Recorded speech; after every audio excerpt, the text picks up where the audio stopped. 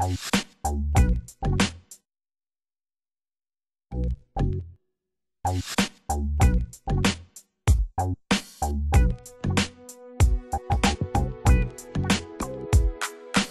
is a short story of how the Jamii FM radio production network was built with Finnish assistance in Mtwara, Tanzania.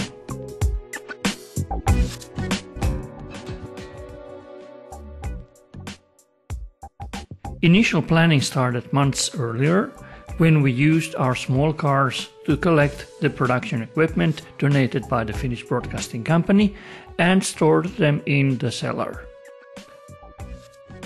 After that, all audio equipment was checked thoroughly and all computers pre-installed, from the XP operating system to the hardware drivers and specific audio production applications. We also made preliminary plans about how to divide all the rooms of the new radio house. For text processing, the open source application package OpenOffice was selected. For sound editing and level checking, there was another open source free program, the excellent Audacity multitrack editor. For building the radio playlists and for running audio on the air, the free version of the Spanish Cara Radio application was selected. It includes many useful features such as long playlists, automatic level control, and firing 9 jingles at a time from the hardware numeric keyboard. For jingle music, station ID, and effects production, we decided to use a separate iMac with Apple's GarageBand. Mtwara is in southern Tanzania by the Indian Ocean. It is the center of cashew nut production in Tanzania. Also, this new radio station will serve as an information channel for the Nut Farmers Cooperative Body, handled in practice by Mtwara Community Media. As soon as the large shipment was in Tanzania, it was time for the designer to arrive on site. The trip went through Amsterdam to Dar es Salaam for an overnight rest.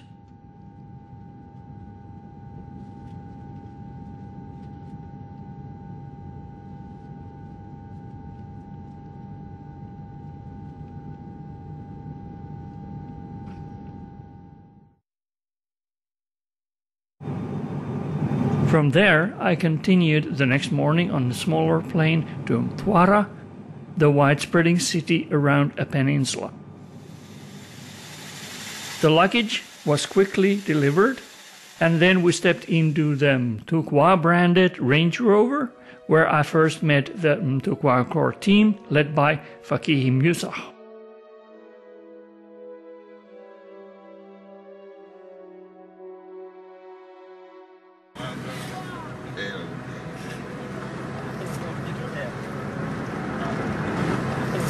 For starters, we went to the Msemo Hotel.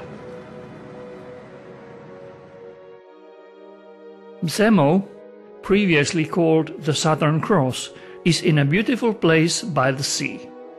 At high tide, the waves and the boats come very near to the hotel yard.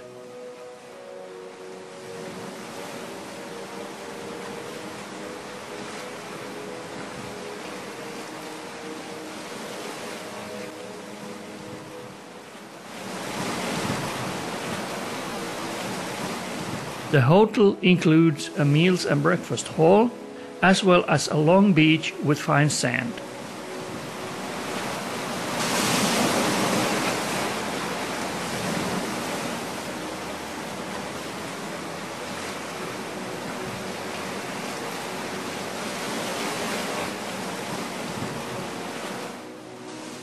However, during low tide, the sea retracts quite far from the shoreline. On the front yard there is a big branch tree and the large restaurant area has palms. Every morning we drove from Zemo for almost 10 miles to the radio house in Naliendele.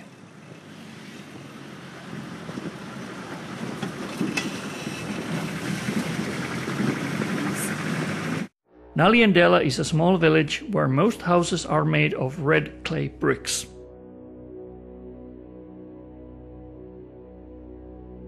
Some houses have straw roofs, while others have corrugated metal roofs. The Mtwara radio house in Naliandela has been renewed especially for radio production use.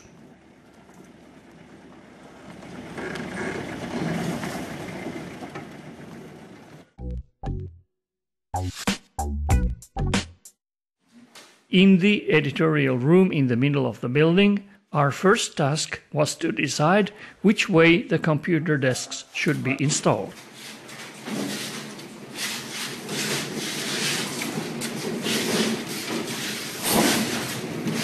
A sad surprise was to find that one of the packing cartons had been broken in transit, the metal frame of the wooden rack had been bent, and the equipment fallen all over the inside. The steel frame was taken into a car repair shop for straightening. Our building team consisted of 3 radio workers: Shafi, future Jamii FM technical manager; Amua, a skilled editor and sound recordist; and Hassan, a handy soldering and repairman. These boys assembled all the mixers and fastened the modules one by one. A very important part of the team was the veteran radio engineer Elijah Gongwe. The building job included both mechanical installation and manufacture to exact measure of a large number of cables with a soldering station.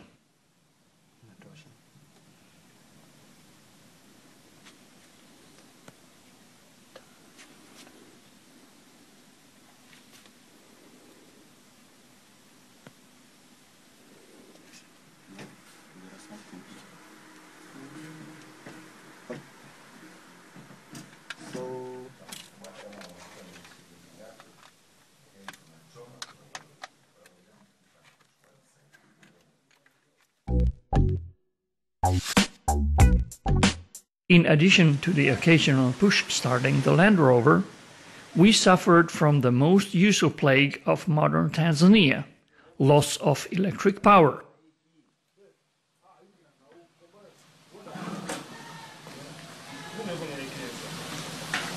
For that purpose we acquired generators, some of which failed and some of which worked for a time.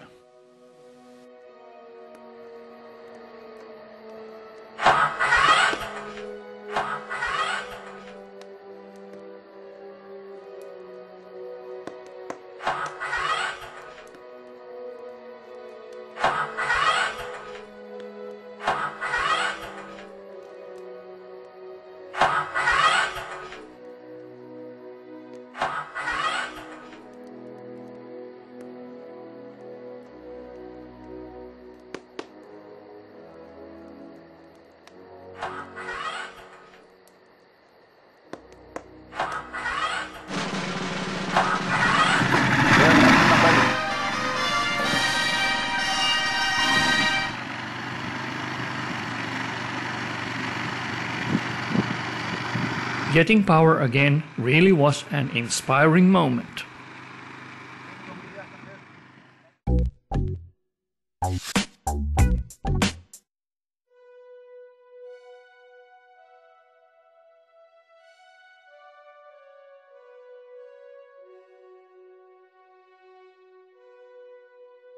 Three high-quality condenser microphones were installed in the studio room, making it possible to connect conversation groups into either control room, together with switchable headphone feeds and talkback.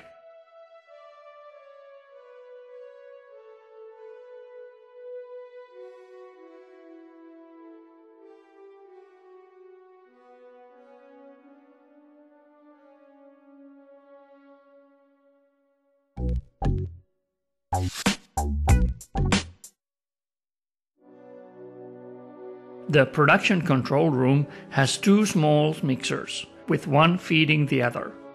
Thus, we could get enough input channels for the playback machines, 2 computers and 5 microphones.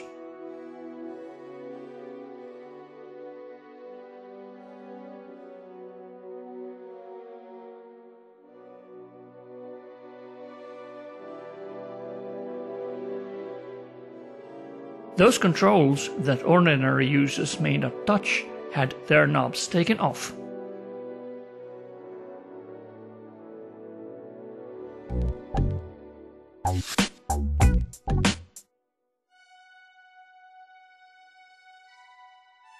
The editorial room has 6 identical computers for writing work and for the playlist construction.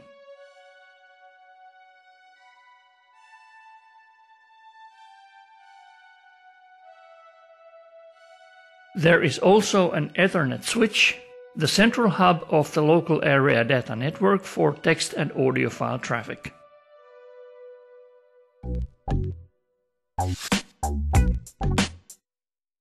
The air control room has no less than 3 small mixers, so that all players, the playlist computer and 4 microphones can all be aired simultaneously.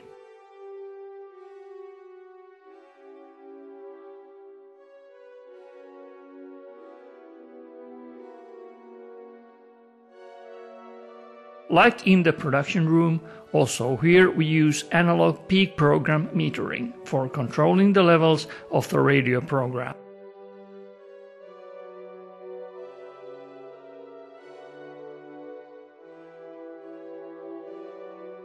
Outside the air control room in the corridor is the archiving and logging computer, which also serves as a spare on-air machine. The office room was used as a storage during our building work. It also has a computer which is connected to the radio house network.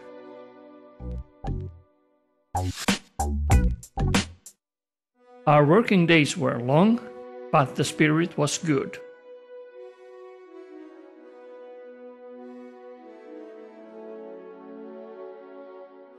Our first week was spent on installation, and then during the second week we started to learn more about practical radio work and technical theory. And I quickly go through what we just spoke yesterday. Why do we edit speech? We want to make the speaking more fluent, and we want to have less distractions in the background. If there's something that is disturbing the speech, something that is out of place, we take it out. The purpose is not to be able to hear what is being said.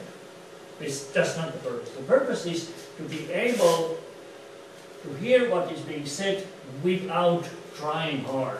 You have to be able to listen without effort, easily. And everything that distracts you, disturbs you, is bad for concentration of the listener. That's why we take distractions away. Like it sounded like this in the background to get it away. Remove non-essential material.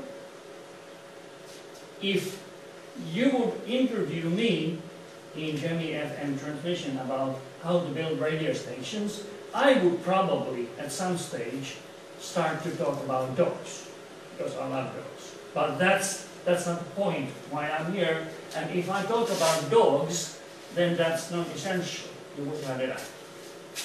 Or if I talk about my mother. Okay, faster run through time. The stories are more condensed, and people will be able to concentrate them for the period of time that they're around. If the story is very long, the listeners will get bored, and they don't want to listen to the end. Oh, this is very boring. This is too tiring. I don't want to listen to it. If you say what you have to say in a clear and concise form, in a short amount of time, you have the best possibilities of getting the message through to the listener. Everybody was eager to participate in the training period, consisting of lectures, printed handouts, and hands-on training. After each theory class, we had a practical rehearsal to recap on different interviewing and editing techniques.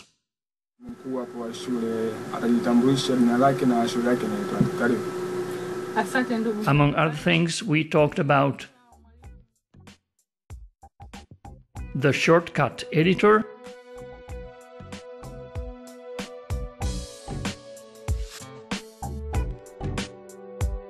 microphone structure,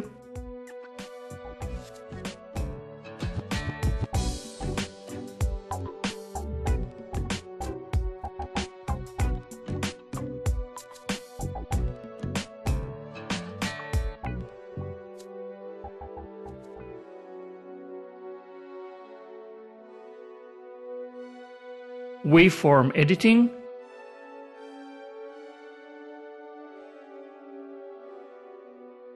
polar patterns, and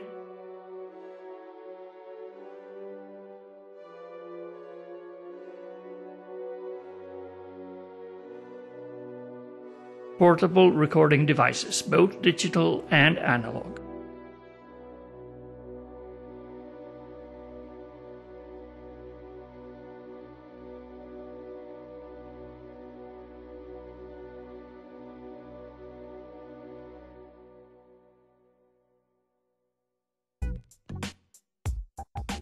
The best way to cope with long working days is to eat well.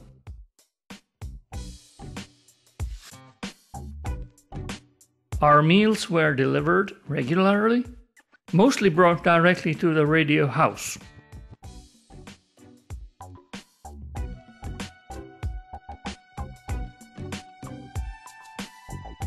Together with the hotel breakfast, the good Tanzanian basic food gave strength to carry on.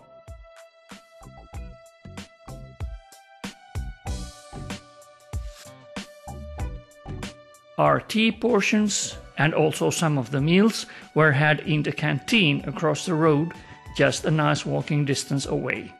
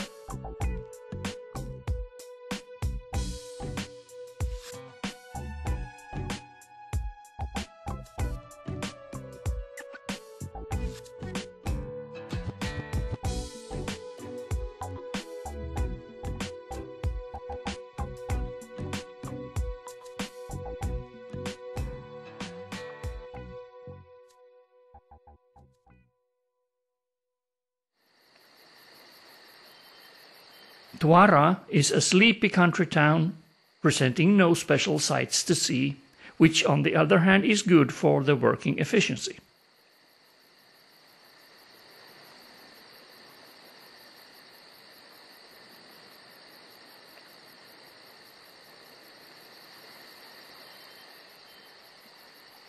During my Sunday walks, I managed to see some parts of the town.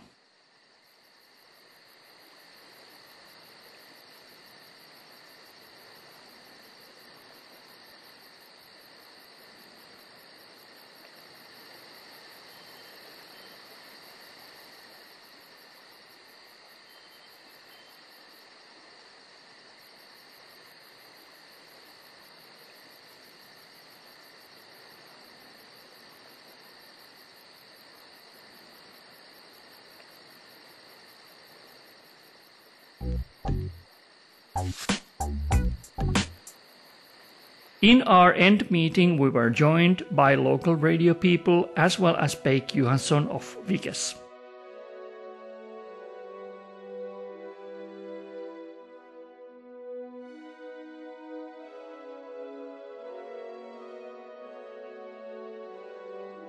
We demonstrated the control rooms, and during the last day we even had time to connect the telephones to the control room mixers with cables brought over by Peik and with the assistance of these clever and handy telephone company men.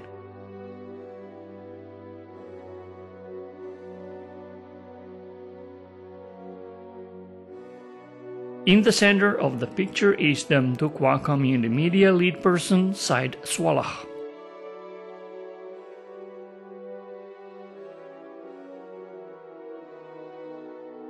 By then, it was time to move over to the hotel to pack up my very much lighter suitcases and to head for the airport.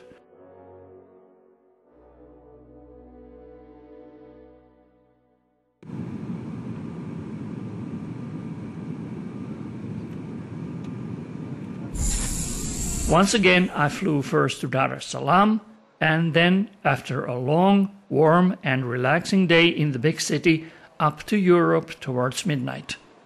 The installation and teaching job was complete, worth the effort, and well done. Now we are just eagerly waiting for the first public broadcast transmissions of Jamii FM to reach the radio listeners.